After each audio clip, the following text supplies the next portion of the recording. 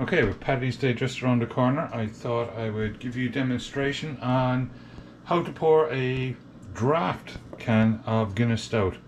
I actually only learned this technique myself very recently.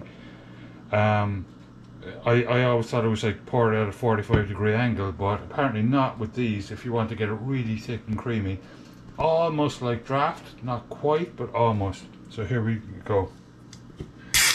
Crack open the can. Straight in, upside down. Leave it like that. Because you have to have one of these glasses that's narrow at the bottom and widens out. Otherwise you'll have to actually hold the can at about that level. And you can see it cascading here. So it won't go up anymore while the can is down underneath it, but this will cascade up. So we wait for it to settle and this cascade to settle.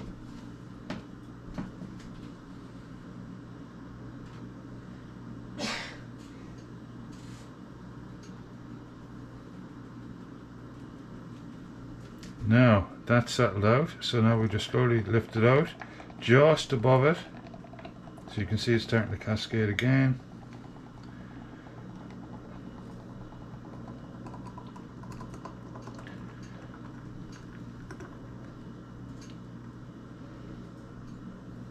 And there you go.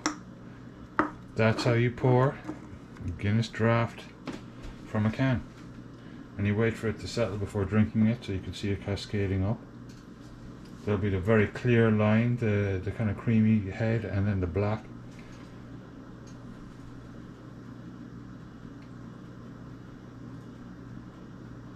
Just give it a second now.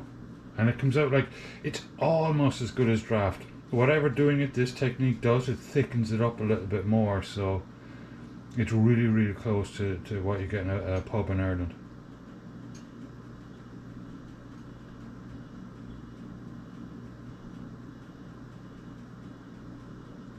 And I think, are we done?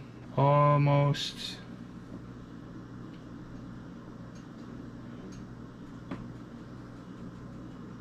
And there we have it, and you can see there's like the perfect divide there, and that is a beautiful creamy pint of Guinness. Alright guys, enjoy. Happy Paddy's Day and cheers. Happy early Paddy's Day.